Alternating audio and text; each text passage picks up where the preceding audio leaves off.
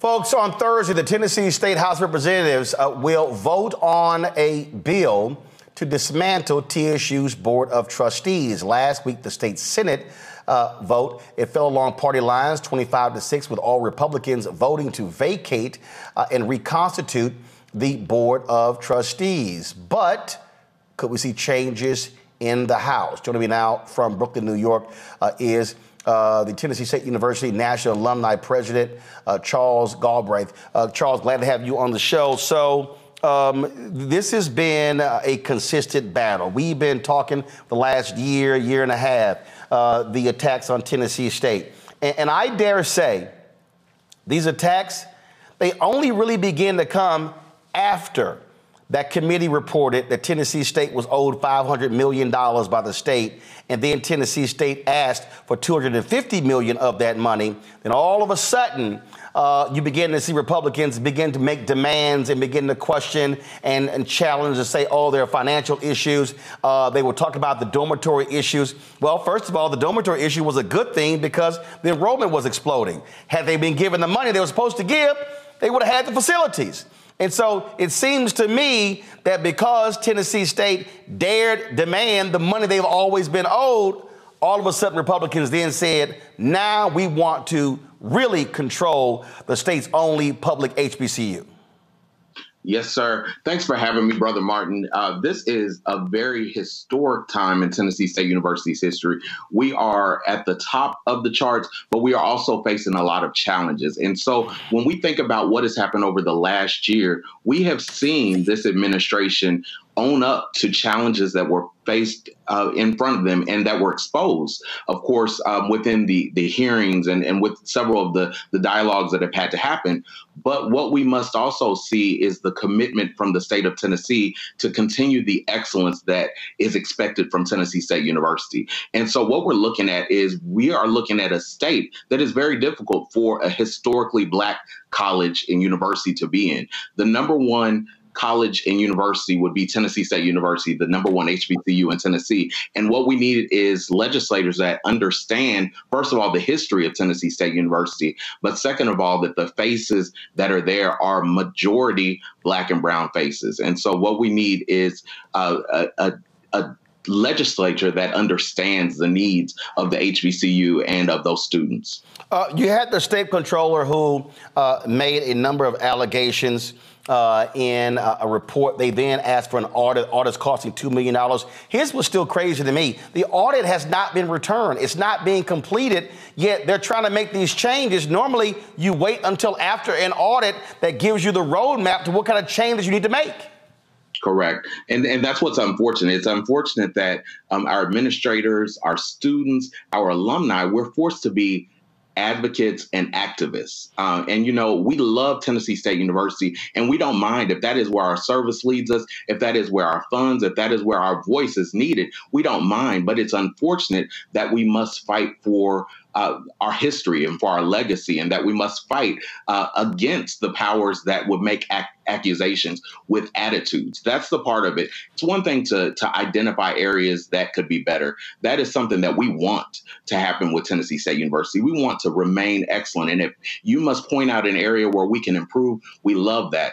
It is the extra attitudes and the extra conversations around, mismanagement and just some of the things that have happened. And to your point, a lot of those have come up after we have recognized that we are owed this money from the state of Tennessee. Well, here's a perfect example. Go to my, first of all, let me pull up in 1 second here. This is the report that Comptroller Jason Mumpower released. Right here, Tennessee Comptroller of the Treasury. This was released a year ago, February 2023. And so you see here, enrollment at Tennessee State University has reached record highs in recent years, leading to an increased need for off-campus housing. Concerns from state officials about TSU's increasing reliance on off-campus housing, coupled with the university's history of poor fiscal practices, led the Comptroller's office to begin a review of TSU on September 2nd to September 6, 2022. Laid out the purpose of the review was to answer state officials' questions about the university's housing shortage and to support the General Assembly and TSU in identifying what is needed in the future for student success as well as the university's overall success. And so he goes on to say TSU management repeatedly falls short of sound fiscal practices, blah, blah, blah, blah, blah. They question the available housing. Again, here's the whole that cracks me up. Okay, so you've underfunded Tennessee State for all of these years. And now you're questioning, well, how much longer are y'all going to need off-campus housing because you don't have enough on-campus housing because y'all have been shorting folks the money.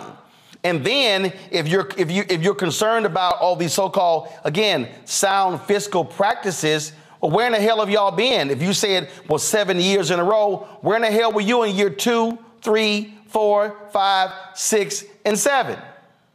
Correct. And that's what's unfortunate. We need decisions that lead to trust. And again, with us being historically Black, that means historically we have been a part of systems that have underfunded, undervalued, as well as disrespected people who look Black and brown. And so the actions that we need from our government, specifically in Tennessee, we need actions that build trust and not tear away our trust. We need actions that build to our excellence and not tear away at it and tear away at our legacy. So it's very important for us to be involved as alumni. It's very important for us to be involved as community members within Nashville, within the state of Tennessee, but all over the globe. It's important for us to connect with issues like this because it's happening at Tennessee State University. But I can guarantee you that these actions will show up at the doorstep of many of our institutions across the country if we don't speak up and if we're not aware of how us not lifting our voice and being educated about bills and how they shape our lives and how they move and right. laws that can work against us. I mean, here's what's a joke. So go back to my iPad. Here they talk about several factors that have contributed to record enrollment at TSU and the housing shortage. They talk about a number of things, strategic corporate partnerships, and also renaissance at HBCUs. But then this is what to me is offensive. TSU's record enrollment is commendable, but the housing problems that have accompanied the record enrollment have led TSU to repeatedly seek state approval to lease off-campus housing, including hotels. They detail the explosion that's been happening in Nashville in the housing market. And they go on and on and on, and they lay this out. But again, to me, it's offensive to say to somebody, perfect example, I'll use another example. I don't understand why you keep coming to work sick. I don't have health care. Well, don't come to work sick. I don't have health care. So what do you want me to do? They're basically saying, oh, TSU, this off-campus housing issue is a problem. Your numbers are exploding. Students want to come to your school. Guess what? We know for a fact they will never allow that at any of the University of Tennessee campuses. Never. Stand up for that. Never, never. Yeah, that's the issue. We deserve the same as our peer institutions. And so historically, we have not received what our peer institutions have received. And so, again, let me make it very clear. When there are challenges that an institution faces, it is very important that we take accountability for those challenges and we make changes to make them better. But we must speak also of what support we need to create all of the opportunities that our students deserve. Our students don't deserve to have to be activists. Our students they don't deserve to have to, in these moments, worry about the legacy of their degree and the legacy of the university that they so proudly chose to attend. Real quick here, this is again from the Comptroller's report. This shows you housing capacity. 2017, the housing capacity was 2,960. Housing occupancy was 3,098. They had enough rooms to cover everybody. But you see how all of a sudden, again, going. Now all of a sudden, 2022 housing capacity, 3,680. Housing occupancy, 4,961. That's 1,300 students. And so any other, I can guarantee you, the University of Tennessee, any of all of those campuses in Tennessee would love to see that sort of excitement about their campuses, but these Republicans don't want to give the money to Tennessee State. Questions from our panel, Dr. Julianne Malveaux. She is an economist, president emerita at Bennett College and author out of D.C. Dr. Amakongo Dabinga, senior professorial lecturer, School of International Service, American University out of D.C. Derek Jackson, Georgia State representative out of Atlanta. Julianne, you go first. First of all, brother, thank you for your advocacy. It's so extremely important. I'm not. I need to understand what the composition of this Tennessee Board of Governors of when the TSU's board is dissolved, they're going to put this education board over it. Now, who is on this education board, and are they inclined to be sympathetic to HBCUs? Well, here's what's going on. First and foremost, the Senate bill wants to gut the entire board. What we're hearing is that the House, they want to negotiate half of the board appointed by the governor. But you've got some folks for Tennessee State who want that reduced to 3. We're trying to talk to the Black Caucus to find out what's going on.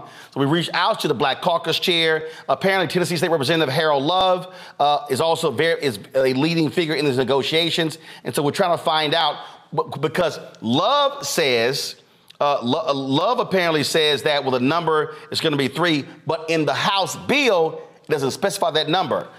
Is that correct, Mr. Galbreath? That's correct. And so that's what we're pushing for. Again, more faces, more voices that we can trust. In this season of transition, those of you may know we are also in the search of the next university president. So in this season of uncertainty, we definitely need faces that we can trust in those spaces of governance. This is the current Board of Trustees of Tennessee State. You see right here, the folks here. So you got 10 members, including a faculty trustee, as well as a student trustee. And so these are the current members of the Board of Trustees. Congo. Well, speaking of this, we've been talking about disruption, particularly in this last segment, and I appreciate you, sir, for all of the great work that you're doing. How has this affected the students there? Are they actively protesting? Is it causing a disruption in terms of how they're able to just have their classes? How are they reacting to what's happening right now? The first is we definitely have outstanding student leaders. They are on the front line of all of the issues. And so, unfortunately, they have had to spend a lot of time advocating and serving as activists and lobbyists for Tennessee State University. But their work is to make the experience of the other students as normal as possible. And so that's what the goal is to keep the students engaged and educated. But we have to remember that their number one reason for attending Tennessee State University is to be educated. Right. Derek? My question is around, do you see this attack just like in Mississippi? They came after Mississippi Valley State University, Elkhorn, Jackson State. Do you see TSU in this same fight as we continue to fight against those who want to defund HBCUs, defund all things DEI, all things CRT, anything that's, Black education related?